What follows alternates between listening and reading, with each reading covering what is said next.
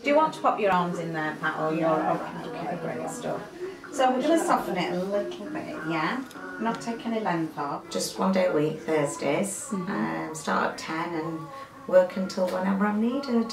Well, originally, well, my dad was in here first, and then not too long after, my mum was in here. Right. I think we all had perms, didn't we? Yeah. My mum was always a lady that always used to get up and shower every morning and blow dry her own hair. Obviously, when she got to a point in life where she couldn't do that anymore, and she was in here. How was your bath? Did you go in the spa, or did you have just like a bath? Oh, did you? Oh. I used to come up every day, every morning, bring my hairdressing bag up, and she'd try and get the nurses to shower her. So is anybody else coming up later, perhaps? Before I'd start hair and get it washed, I could just spray it down, blow dry it, and then one of the nurses just said to me, look, we have got a salon, why don't you, you could wheel your mum up to the salon and you could do it.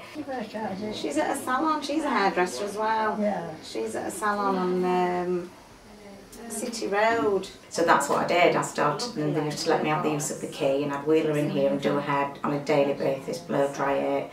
In fact, I do remember once putting a colour on in here, and it just used to make her feel amazing, so much better in herself, brighten the day. Yeah. You've got your own. Oh, I like don't make me smudge. Yeah. I love them books. I know. And then I applied. I asked if there was anything voluntary, after my mum passed. It was something I really felt passionate that I wanted to do. What I could do for my mummy, I want to do for everybody else.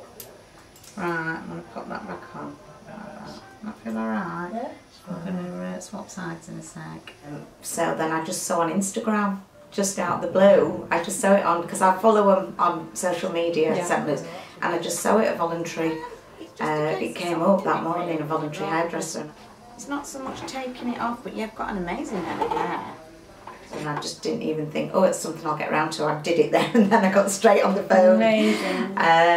And they got somebody called Joy from the volunteer team to bring me back. Been watching that ITV drama park, and she said if you can either fill it out online, and I'm not very good at things like that, so she put me a hard copy in the post, filled it out, got a couple of ex-colleagues where I've worked to do me a reference. I think she looks like a dad. Yeah. As soon as they was in, I had to come in and just fill the full forms in, bring my certificates up and my insurance details, get them copied, and now we're in, having my photo taken, uniform, and I started more or less straight away. As soon as paperwork was back, I started. I think more places need to do it, and I've got clients that actually are nurses that work in a hospital in Sheffield, the Hampshire and all, and say, I wish we had that sort of service, because they get asked for it so much, and what it gives that person, it makes, you can do, ABC, but, to do somebody's hair just make, yourself, it makes you feel so much better. Feel alright? Alright. Yeah. You've had a busy day, haven't you? Yeah. If you're having a bit of a down day, or even if you put a lovely dress on, your makeup's perfect, if your hair's not. And I always say to my husband and anybody that asks me, there's no amount of money could pay me to make me feel like I do when I've done somebody's hair here.